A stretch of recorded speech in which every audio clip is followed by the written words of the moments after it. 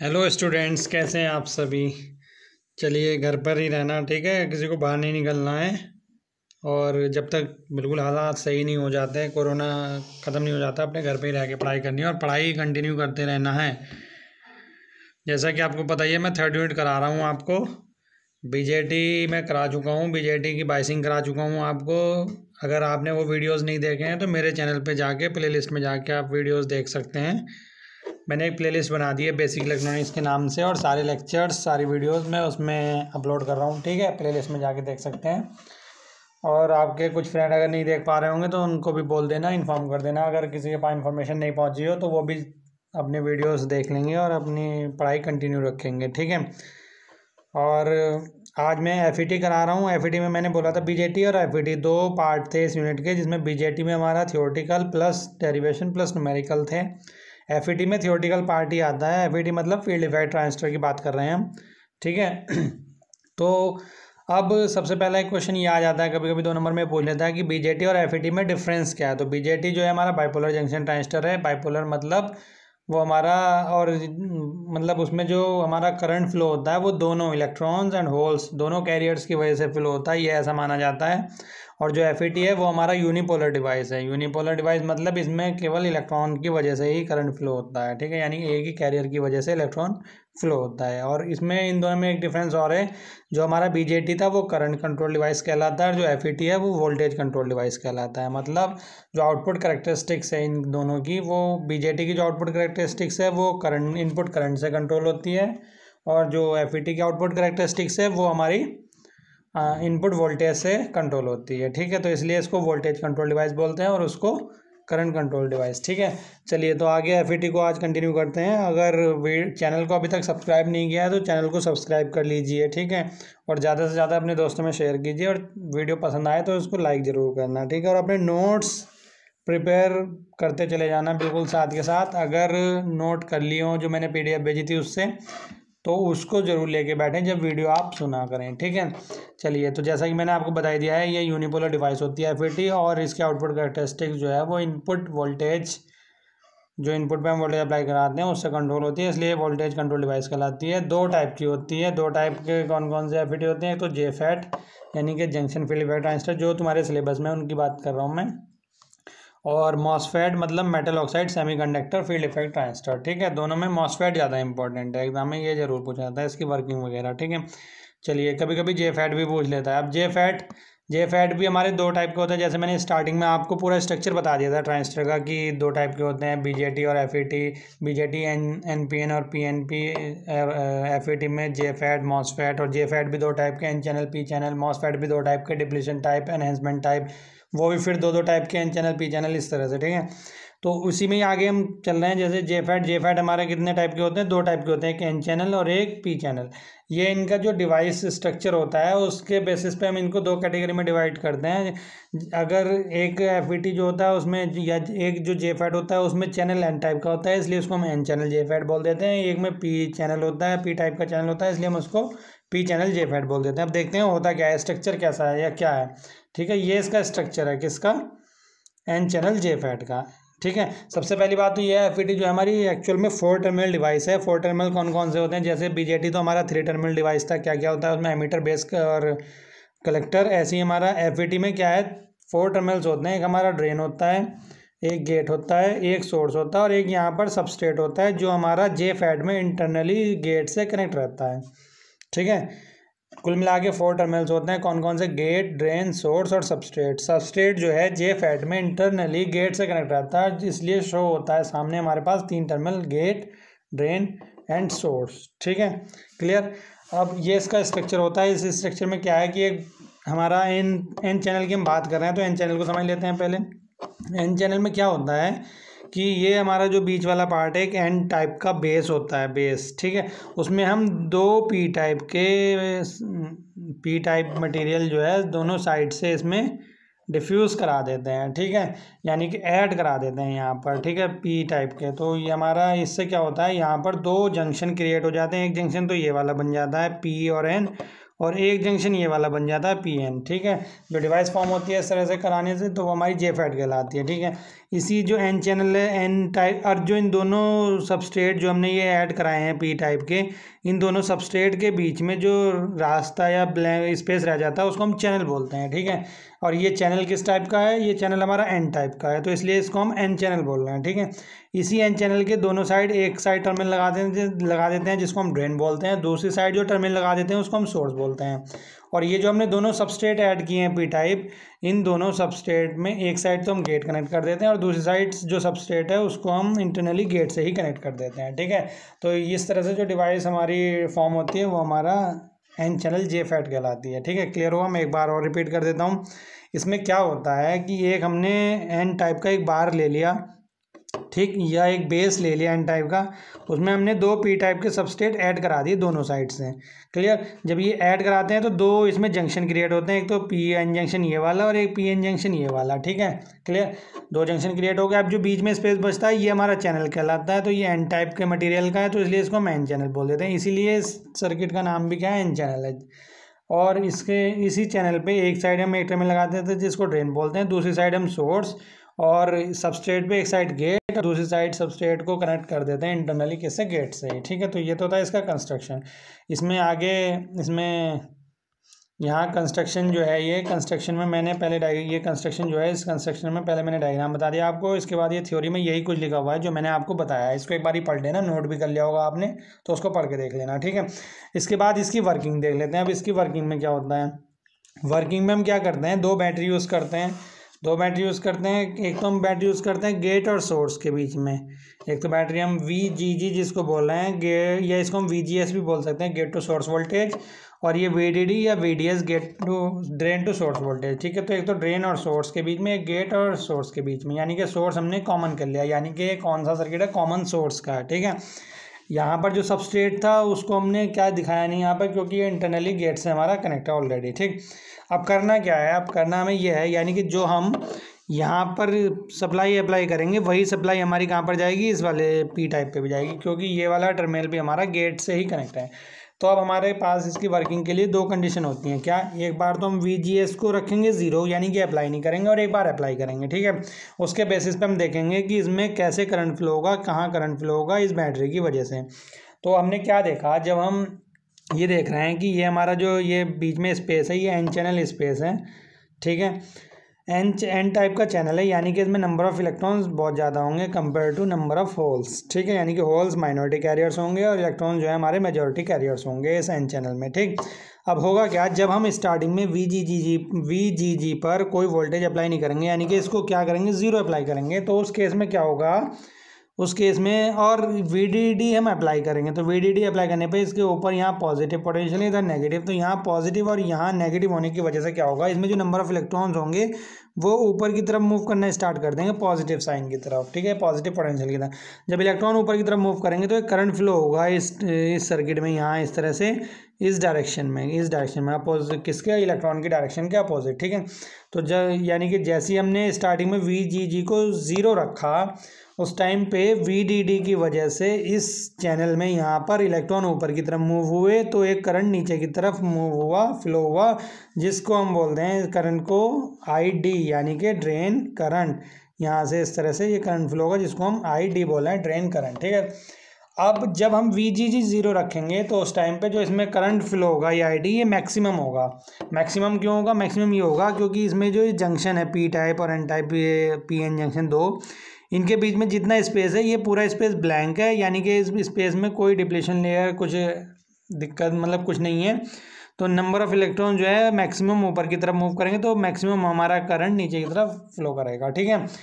अब जैसे ही हम VGG अप्लाई करेंगे, यानी कि यहाँ पर भी वोल्टेज अप्लाई करेंगे, तो उस केस में क्या होगा, यहाँ पर भी और यहाँ पर भी। तो जैसे ही हम ये वोल्टेज अप्लाई करेंगे तो यहाँ पर नेगेटिव होने की वजह से और यहाँ पर पॉजिटिव होने की वजह से, किसमें, इस GG की वजह से, यानी कि N चैनल पे तो पॉजिटिव और P चैनल पे नेगेटिव होने की वजह से यहाँ पर ये जो जंक्शन है PN जंक्शन, और सेम यहाँ पर भी यही प्रोसेस होगा, ये PN जंक्शन क्या हो जाएगा, हमारा रिवर्स बायसिंग में हो जाएगा।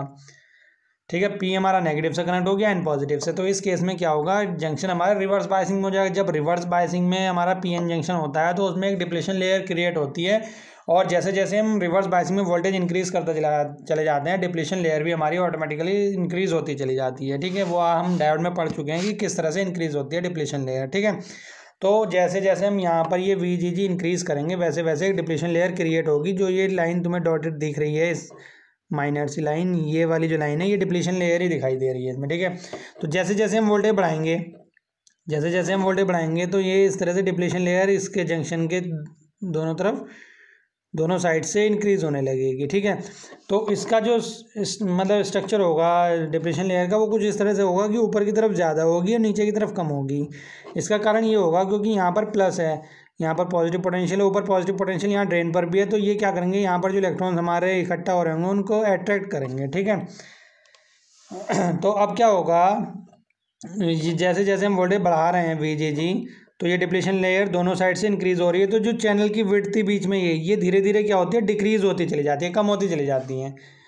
समझ गए, मतलब यह है कि जैसे हमने वी जी जी को इंक्रीज़ किया, बढ़ाना स्टार्ट किया, यहाँ पर तो हम पॉजिटिव दे रहे हैं, यहाँ पर हम नेगेटिव दे रहे हैं इस वी डी डी से। ठीक है, तो यहाँ पर तो इसका मतलब क्या होगा कि इलेक्ट्रॉन इसमें ऊपर की तरफ मूव करेंगे और करंट की जो डायरेक्शन होगी वो नीचे की तरफ होगी। ठीक, ये तो इससे हो गया। अब जब हमने वी जी जी अप्लाई किया तो ये जो पी एन जंक्शन है हमारा ये वाला, ये क्या हो जाएगा, रिवर्स बायसिंग में चला जाएगा। जब ये रिवर्स बायसिंग में होगा तो यहाँ पर एक डिप्लेशन लेयर क्रिएट होने लगेगी। डिप्लेशन लेयर कुछ इस तरह की होगी, ऊपर ज़्यादा नीचे थोड़ी कम होगी। ठीक है, इस तरह से जैसे जैसे हम वोल्टेज बढ़ाते चले जाएंगे डिप्लेशन लेयर बढ़ती चली जाएगी।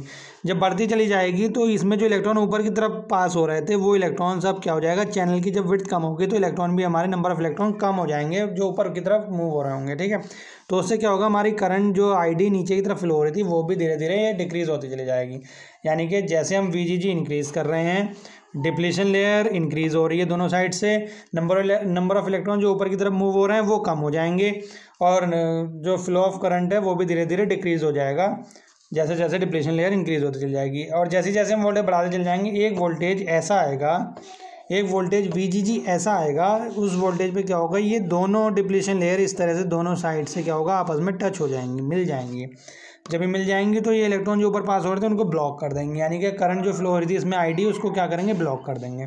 ठीक है, तो इस केस में क्या होगा, उस टाइम पे जो वोल्टेज होगी वी जी जी वो हमारी पिंच ऑफ वोल्टेज कहलाएगी। ठीक है, कभी कभी 2 नंबर में पूछ लेता है कि पिंच ऑफ वोल्टेज क्या होती है, तो पिंच ऑफ वोल्टेज वही होती है हमारी इसमें JFET में, कि जब दोनों, मतलब वो वी जी जी मैक्सिमम, वो मैक्सिमम वोल्टेज होती है या वो मिनिमम वोल्टेज होती है जिस टाइम पे ये दोनों डिप्लेशन लेयर हमारी आपस में टच हो जाती हैं और करंट जो फ्लो हो रही थी आईडी वो ब्लॉक हो जाती है, ज़ीरो हो जाती है। ठीक है, तो उस टाइम पे क्या होगा, हमारा जो वोल्टेज होगी वो हमारी वी जी जी वो हमारी पिंच ऑफ वोल्टेज कहलाएगी। ठीक है, अब एक चीज़ और पूछी जाती है, मतलब पूछी क्या जाती है, ध्यान रखने वाली बात है कि जब हमारा एन चैनल की बात चल रही है, एन चैनल JFET की बात चल रही है, तो एन चैनल JFET में क्या होगा, जो पिंच ऑफ वोल्टेज होगी हमारी वो क्या होगी, नेगेटिव होगी। नेगेटिव क्यों होगी, क्योंकि हमने यहाँ नेगेटिव यहाँ पॉजिटिव यूज़ किया हुआ है। वी जी जी को ही हम बोल रहे हैं कि पिंच ऑफ वोल्टेज होगी, तो एन चैनल JFET में जो पिंच ऑफ वोल्टेज होती है वो नेगेटिव होती है। ठीक है, तो ये एन चैनल की वर्किंग हो गई। अगर समझ में नहीं आया तो दोबारा से सुन लेना वीडियो को, तीसरी बार सुन लेना। अगर फिर भी कोई डाउट हो तो एक बार मुझसे कॉल करके भी पूछ सकते हो या व्हाट्सएप पे पूछ सकते हो। बाकी इसमें लिखा हुआ भी यही है, सब कुछ पढ़ लेंगे एक बार ही, नोट कर लिया होगा तो सब समझ में आ जाएगा बहुत ईजिली। ठीक है, ये पूरी थ्योरी में यही लिखा हुआ है। ठीक है, ध्यान से पढ़ लेना। ये रही पिंच ऑफ वोल्टेज, जिसको हम VP से डिनोट करते हैं। ठीक है, पिंच ऑफ वोल्टेज। उसके बाद हमारा आता है P channel JFET। P channel JFET में क्या है, स्ट्रक्चर थोड़ा सा चेंज हो जाता है। थोड़ा सा क्या चेंज हो जाता है, यहाँ पर हम क्या करते हैं, पी चैनल JFET में ये जो बेस लेते हैं नीचे का, ये हमारा पी टाइप का होता है और इसमें एन सबस्ट्रेट डिफ्यूज़ कराते हैं, दोनों साइड से ऐड कराते हैं। ठीक है, तो ये जो चैनल रह जाता है बीच में ये पी टाइप का है, तो इसलिए इसको हम पी चैनल बोल देते हैं और इस स्ट्रक्चर को हम पी चैनल JFET बोल देते हैं। इसमें भी सेम है यही कि यहाँ ये ड्रेन हो गया, ये सोर्स हो गया, ये गेट है और ये सबस्ट्रेट भी गेट से ही कनेक्ट रहता है। ठीक है, तो ये इसका कंस्ट्रक्शन हो गया, बिल्कुल सेम ही है, ईजी है, कोई नहीं, इसको पढ़ लेंगे तो एक बार ही सब समझ में आ जाएगा। उसका जस्ट अपोजिट ये है, बस डिफरेंस इतना है कि यहाँ पर पी टाइप का बार हमने लिया था जिसमें एन सबस्ट्रेट हमने इसमें ऐड कराए थे, तो पैच चैनल जो बना था पी टाइप का बना था, इसलिए पी चैनल बोल रहे हैं, उसमें एन चैनल बनता है। ठीक है, तो ये तो कंस्ट्रक्शन था। इसका वर्किंग देख लेते हैं। वर्किंग में क्या है, वर्किंग में हमें क्या करना है, एक छोटा सा डिफरेंस है, बैटरी की जो पोलैरिटीज़ हैं वो डिफरेंट कर देते हैं एन चैनल से। यानी कि ऊपर पॉजिटिव था तो नीचे पॉजिटिव कर दिया, ऊपर नेगेटिव था तो आपकी बार वो, मतलब ऊपर पॉजिटिव था तो ऊपर नेगेटिव कर दिया इस बार, ठीक है। तो अब क्या होगा, इसमें भी सेम प्रोसेस वही होगा। क्या होगा, अब ये पी टाइप का है, ठीक है। ये जो सबस्ट्रेट हमने ले रखा है ये पी टाइप, वो सॉरी बार जो ले रखा है पी टाइप है, चैनल जो है पी टाइप का है, ठीक है। और ये एन सबस्ट्रेट हमने दोनों साइड से इसमें ऐड करा रखे हैं। अब क्या होगा, इसमें भी दोनों कंडीशन लेंगे वही। पहली कंडीशन ये है कि जब VGG को हम 0 रखेंगे, जब हमने इसको 0 किया तो VDD जब हमने अप्लाई की तो VDD अप्लाई करने पर यहाँ पर नेगेटिव, यहाँ पर पॉजिटिव, तो यहाँ पर नीचे पॉजिटिव होने की वजह से जो इसमें नंबर ऑफ इलेक्ट्रॉन्स होंगे माइनॉरिटी कैरियर्स वो नीचे की तरफ मूव करना स्टार्ट कर देंगे। जब वो नीचे की तरफ मूव करना स्टार्ट करेंगे, इस पॉजिटिव की तरफ अट्रैक्ट होंगे, तो एक करंट फ्लो हो जाएगा हमारा ऊपर की तरफ या इस डायरेक्शन में, जिसको हम बोलेंगे ID ड्रेन करंट, ठीक है। क्लियर, ये तो हमारा ड्रेन करंट मैक्सिमम फ्लो होगा कब, जब हमारा VGG 0 होगा।